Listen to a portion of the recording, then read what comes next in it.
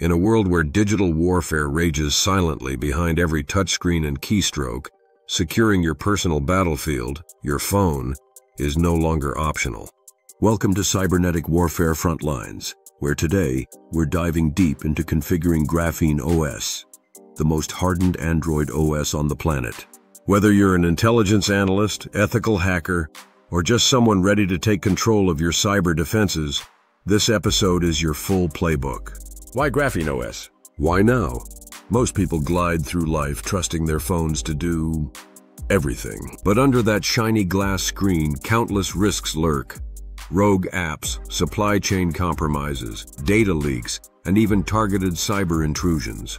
GrapheneOS was built as a response, an open-source, security-focused Android fork designed to lock down your device, harden your data privacy, and let you operate in a world where digital surveillance and cyber espionage are daily threats. But here's the catch. Out of the box, GrapheneOS is powerful, but underutilized. Many users set it up like they would any other phone, missing the advanced features that truly elevate it into a hardened fortress. That's where today's guide comes in. User profiles, your first line of defense. Before installing any app, before tweaking any setting, you need to understand the core concept that will shape your phone's security: user profiles.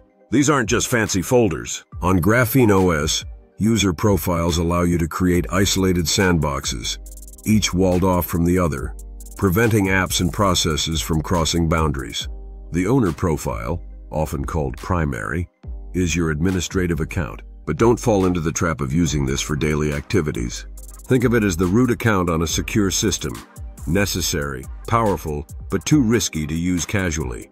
Instead, set up a main profile for daily tasks, a finance profile exclusively for banking and sensitive transactions, perhaps even a kid's profile if younger users will interact with the device. Journalists, NGO workers, and political activists often go a step further, creating decoy profiles filled with innocuous data.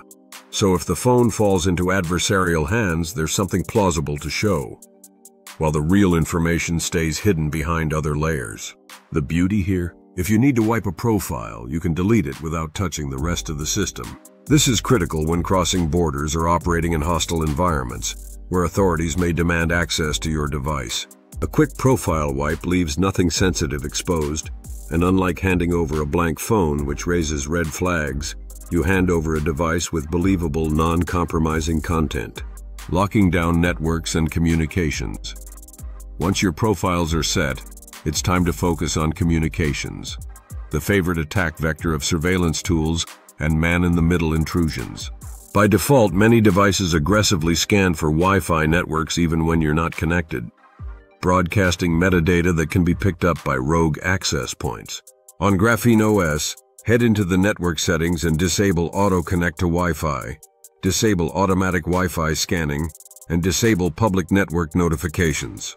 Rename your hotspot to something generic. Never use your real name or identifying info, and set a strong but memorable password. A great trick is to use multi-word passphrases with hyphens, something like Iron Dragon Coffee or Silent Orbit Storm. These are easy to share verbally but much harder to crack. Bluetooth deserves special attention. For most users, it's wise to set Bluetooth to shut off after brief periods of inactivity.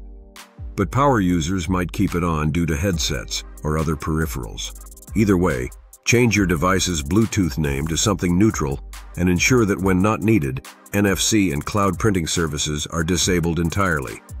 Every open port or protocol is a potential vulnerability. Mastering storage scopes and file access. One of GrapheneOS's signature weapons is storage scopes, the ability to assign each app its own private folder, blocking it from snooping through your other files. This is an enormous upgrade from stock Android, where many apps request broad storage access they don't truly need. Go into your Privacy Permissions Manager, locate each app and manually configure its storage scope. Set a unique folder under Downloads just for that app, or if you have related apps working together, like a video editor and camera, create a shared subfolder. With this approach, even if one app is compromised, it can't touch data outside its lane. Also, remember to globally disable sensor permissions for apps that don't need them, and ensure that camera and microphone permissions are only granted on an as-needed basis. While you're at it, switch off the Show Passwords setting to avoid flashing sensitive inputs on the screen, and turn on clipboard access alerts so you're always aware when an app tries to read your copied text. Authentication. The biometrics debate. Let's talk fingerprints and pins. This is where your personal threat model comes into play. If your primary concern is pickpockets or device thieves, biometrics like fingerprints can provide strong protection.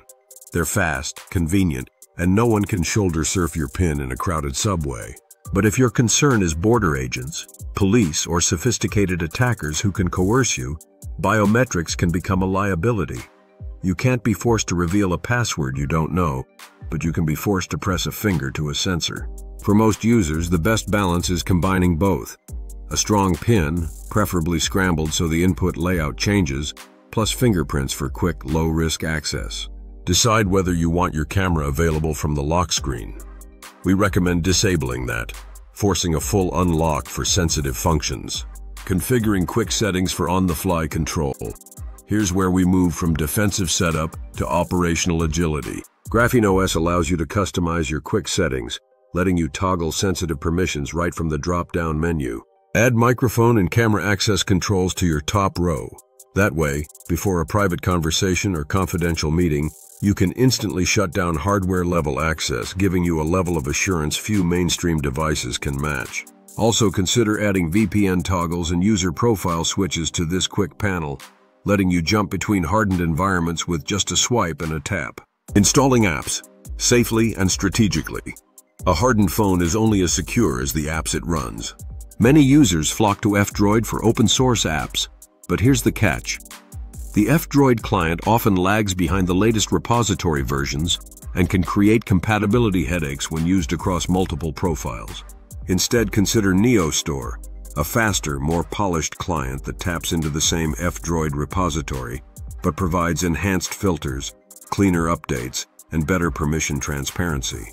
Once installed, sync its repository and explore its categorized, regularly updated app lists. Need Google Play apps? Use Aurora Store, which gives you access to the Play ecosystem without needing a Google account on the device. Just be aware that Google increasingly rate limits anonymous logins, so you may need to supply a throwaway account for sustained access. Importantly, install Google Play services sandboxed within its own profile. Don't pollute your secure environment with unnecessary background trackers. Fine-tuning browser and install permissions. Once you've finished installing your core apps, circle back and remove install permissions from your web browser. This small but critical step ensures that even if your browser is compromised, it can't sideload malicious APKs in the background. If you need occasional app installs via browser, temporarily re-enable the permission or designate a secondary browser, like a hardened Firefox fork, solely for downloads and maintenance tasks. Going beyond. Advanced defense layers.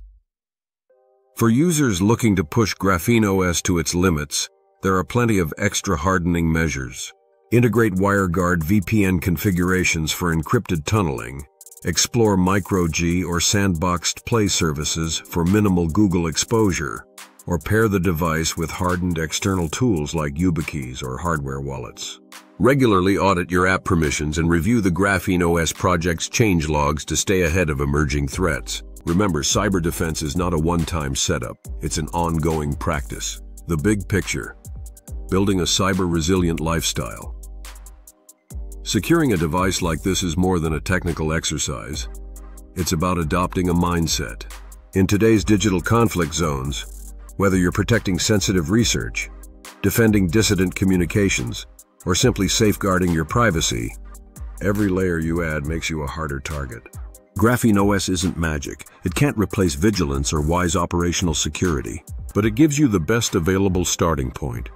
A hardened, transparent, community-driven OS that puts you, not Silicon Valley, not intelligence agencies, not shadowy ad brokers, in control. If today's episode gave you new insights or fresh tools for your cyber defense arsenal, smash that like button and subscribe to Cybernetic Warfare Frontlines. This is where we dissect the technologies shaping tomorrow's digital battles and teach you how to survive them. Stay sharp, stay hardened, and we'll see you on the front lines.